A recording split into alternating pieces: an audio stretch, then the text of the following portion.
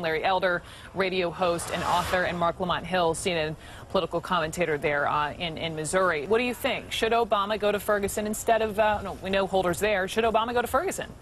I would have loved to have seen the president go there, but I only want the president to go there if he's going to say things that are moving the conversation forward. Otherwise, it just becomes a distraction. You know, the president has made several statements on this, and I criticized him on a CNN.com piece for not naming race, for not speaking about the ways in which this affects race, and for preaching calm, not just telling us to not riot or to not loot. I get that. That's reasonable, and I think we all agree that people shouldn't be looting and destroying property. But the idea of telling people to remain calm almost delegitimizes the very real and legitimate anger that people feel for what happened. So I want the president to come there, and I want him to speak truths and to demand justice. And that doesn't mean take sides. It means speak about the due process, speak about the way in which law enforcement has a role in this as well in terms of blame. That's what I want to hear from a sitting president. Any president. We should point out that the White House has said the president has not gone to Ferguson yet, just because that would take away from local law enforcement, take all of that away, because they would need to protect him instead of investigate and do what they're doing on the ground. Larry Elder, what do you think? Should he be there? Well, the reason this is a difficult issue for President Obama, Brooke, is because the president has spoken out of both sides of his mouth. If the country were as racist as he thinks that it is, or says that it is, he could never be elected president. I once interviewed the head of the NAACP, Kwesi Mfume, and I said, Mr. Mfume, as between the presence of white racism or the absence of black fathers, which poses the bigger threat to the black community? He said, without missing a beat, the absence of black fathers. I'm not saying that the problem of an unarmed black person being shot by a cop is not something we ought to be concerned about, but for crying out loud, nearly half of the homicides in this country are committed by black people, almost always against another black person. Chicago, 10 homicides a week last year, most of them by black people, most of them, by the way, unsolved. So let's have some perspective here. I can't get a good idea on how many numbers of blacks, unarmed blacks, are killed by the police, but it appears to be the number might be maybe 2% of the total of blacks killed any given year. I'm confused about what perspective that gives us, Larry. I don't disagree with you that we should be concerned about black-on-black violence. I think all of us are, many of us, including myself, let me just finish the thought. We organize about it, we teach about it. I'm in Chicago very regularly doing that anti-violence work. I think that matters. But that doesn't mean that we should be talking about that instead of talking about an unarmed black child with his hands in the air who was killed, who was essentially executed. And I find it mind-boggling that whenever a black child, a black teenager, a black person, man or woman, is killed by law enforcement, suddenly people feign outrage about black-on-black crime. A whole bunch of people only talk about black-on-black crime when it's not a black person killing a black person. It's when this happens. And the reason why the black community is so outraged right now is because a black child was killed like many other times, and it's being done with impunity. Law enforcement is getting off the hook. And that's what people are concerned will happen here if we don't protest. Black people go to jail for killing other black people. Black people go to jail for killing white people. But oftentimes when law enforcement is attacking black folk and killing them, there is no response. They do it with impunity, and that's what people are outraged about. And we have a right to talk about that. Let me just jump in, because I hear Larry's point. I know, Marc, you agreed with him talking about black fathers and the absence of black fathers and all these different issues culturally that are important to discuss. But when it comes to the president, let me just bring it back to your op-ed, Marc, and Larry, I want you to weigh in. You know, if the president should talk more overtly about race, what should he say? The president gave a speech in 2007 when he was Senator, Brooke, and he said that the Moses generation, the generation of Martin Luther King, had gotten us 90% of the way there. Our generation, he referred to his own generation as the Joshua generation, has to get us the rest of the 10%. Eric Holder has frequently talked about the pernicious racism in America, gave a speech a few weeks ago where he outlined what he called pernicious racism. It included things like photo voter ID, which most blacks support, different expulsion rates, which happens no matter what the school district is around the country, and he also mentioned different sentencing arrest rates when the Sentencing Commission, excuse me, he mentioned different sentencing rates when the commission has said that those different rates, and it is true that blacks are sentenced somewhat longer than whites for the same crime, but the reason are legitimate factors, including arrest records. So when you look at the racism that Obama talks about, I'm trying to figure out what exactly he is talking about that is as important as the problem of the absence of fathers in the black community. As you point out, This is like a verbal tick with conservatives. Whenever a black person is treated unjustly, they say, hey, but you don't have a father. Hey, but you kill each other. As if that makes black people disposable, as though somehow black people are worthy of death. That's not what I said at all. I didn't say what you said. What I'm saying is that's the...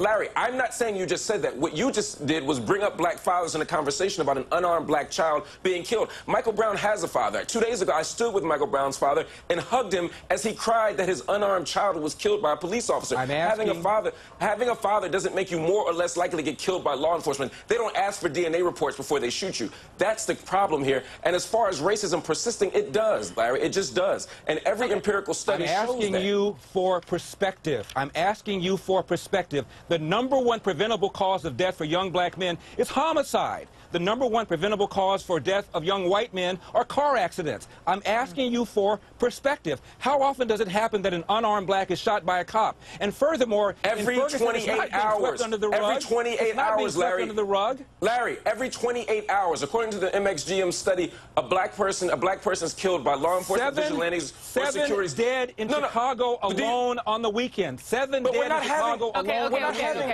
not having an oppression. Hold on, gentlemen. Let me pipe in, because there was another shooting yesterday involving a 23-year-old African-American man, and there is something that no one is talking about when it comes to that shooting death. I want to talk about that and ask why next.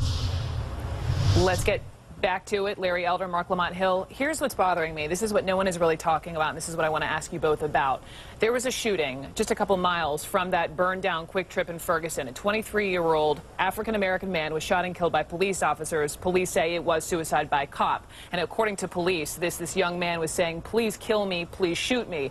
I'm not questioning the suicide by cop part. What I'm wondering why no one is talking about this is the mental health of that young man. And I was talking with a friend last night who was saying, why is no one discussing mental health of young men of color in this country? And I'm wondering, Marc Lamont Hill, why? I think there are a few reasons. I think, one, just as a nation, we don't talk about mental health. We mock people for going to see therapists. We call people crazy. When you look at even pop culture with the haunted house, with the psychos inside, there's this whole culture that stigmatizes mental health illness. I think also with young black men, because they're seen as being prone to violence, being prone to irrationality, because they're seen as unintelligent and often immoral, when they display behaviors that are clearly crying for help, we dismiss it as just as part of their normal everyday pathology. And then I think oftentimes within the African-American community, we also stigmatize mental health issues. We tell people to take it to the church, take it to Jesus. We don't go to see therapists even at the same rate as our white counterparts. And then on top of that, when you're in a context of racism and white supremacy, you engage more trauma. When you live in a war zone like Chicago, or in this case Ferguson, you're surrounded by death and violence and harassment. And so you have more triggers, and we need to deal with that in a very substantive way. Larry Elder, I would love to hear your voice. Well, I think the media perceives, Brooke, racism to be a far bigger problem in America. That's why we spend so much time on people like Donald Sterling and Cliven Bundy, and before that, it was Paul Ryan who said some things that were perceived to be racially intemperate. I think we've been training black people to think that racism is a bigger deal, and I think the reason that the left wants that is because of votes and power. As long as black people believe that race and racism are the major problem in America, you got that 95% monolithic black vote without which the Democratic Party cannot survive. So you have the Jessies and the Als and Debbie Wasserman Schultz and Harry Reid constantly bringing up race cards, talking about the Republicans waging a war against black people and so forth. So black people have been trained, surprise, surprise, people in Ferguson believe that the racist criminal justice system is oppressing them because Obama and Eric Holder have said statements that have given them that impression. Are you saying no, it is not a major problem in this country. No, it is not. My father was a janitor. He was born in the Jim Crow South. Fast forward, my father in his late 40s started a small business, got a little bit of property. This is what happens in America. Raised 3 boys, educated them. We have a thriving black middle class. If black America were a country, Brooke, it would be the 15th wealthiest country in the world. For crying out loud, this is not your grandfather's America. We ought not act like it is. Yeah, but Larry, I don't think, for 2 things. One, I think your earpiece could be broken because the question was on mental health, and you once again go back to the pathologies of the black community. That's stunning to me. But why do you have to insult me all the time? Why can't you address what I said rather than insulting me? Why is that necessary? Can we have a discussion as 2 black men without insulting each other? Is that possible? Can we try and do that, please? Larry, I haven't insulted you. Larry, I'm not insulting you. What I'm responding to the fact is the... You said I was sounding a dog whistle. Why do Republicans always use a dog whistle? I didn't say. Why don't you deal with what I said, the merits of what I said? Nice. For a change, Lamont, I watch you all the time. You talk over people. You don't listen to the merits of what they say. You're talking over me. Like, first of all, okay, a few things. I never said dog whistle. Second, you're saying engage what you talked about. You did. I just talked. Let me finish. I didn't. When you rewind this, you'll realize you were wrong. What I just spoke about was mental health in the black community. What I just spoke about was mental health in the black community, and you responded by talking about black people and believing that racism still exists. You totally didn't acknowledge my question or respond to my comment. So let's because I want us to have perspective and talk about what's important, but you won't do that. Oh no, well you don't get to decide what's important. You don't. We all have opinions here. I made a comment. I wanted you to respond to it, but I'll respond to your comment. You think the problem of unarmed black people is a major problem in America, and I don't. Okay, so well, let me tell you what I think now that you've spoken. There are two issues here. You mentioned black-on-black crime. You say that that's a problem. I agree with you that it's a problem. It's a huge problem. A massive problem. Larry, I agree with you. One voice, gentlemen. One voice. Marc. I agree with Larry Elder that black violence is an issue. I absolutely agree with him. So let's not argue about what we both agree on. I agree. But if this study bears out, and it does, that at least that every 28 hours an unarmed black person is killed, then that also is a problem. Is it as big a problem as this other issue? Less than 2% of the total, Lamont. Less than 2% of the total. 7,000 black people killed every year. Less than 2% are killed by police officers in an unarmed way. So why don't we talk about the 98%? And many of these murders in Chicago are unsolved. At least we know what happened in the Michael Brown case.